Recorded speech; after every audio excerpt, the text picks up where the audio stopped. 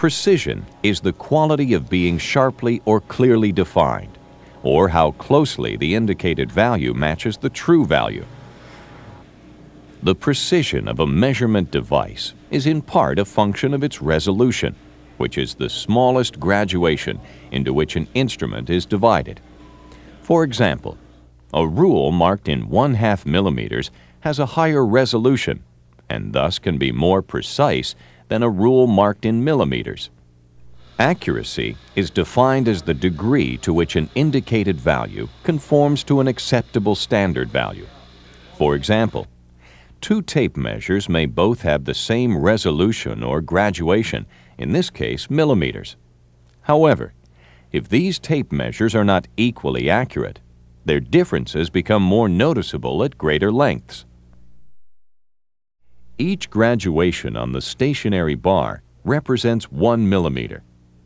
The vernier plate essentially divides 1 millimeter into 50 units, with each graduation representing 2/100ths of a millimeter.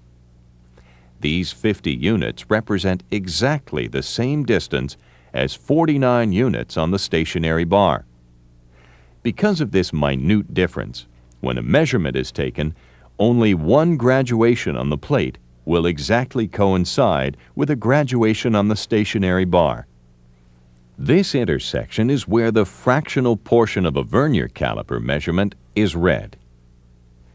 To read the vernier caliper, first indicate the number of millimeters that are between the 0 on the stationary bar and the 0 on the vernier plate. Then, locate where the graduation on the vernier plate exactly coincides with the graduation on the stationary bar, and reading off of the vernier plate, note that number's value in hundredths of a millimeter.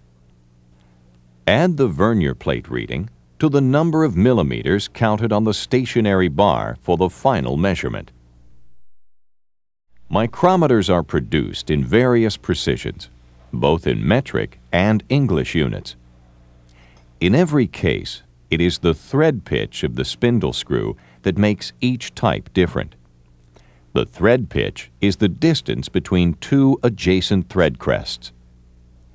In this example, the thread pitch of the micrometer spindle screw is precisely 1/2 millimeter. Each revolution of the thimble moves the micrometer spindle 1/2 millimeter. The micrometer has a reading line on the sleeve. The vertical graduations on the top of the reading line each represent a single millimeter. The vertical graduations below the reading line indicate 1/2 millimeters. The beveled edge of the thimble is graduated into 50 divisions. Since a single revolution of the thimble moves the spindle 1/2 millimeter, each thimble graduation equals 1/50th of 1/2 millimeter, or 1/100th of a millimeter. The thimble is rotated and the spindle advanced until the feature is held between the anvil and the spindle face.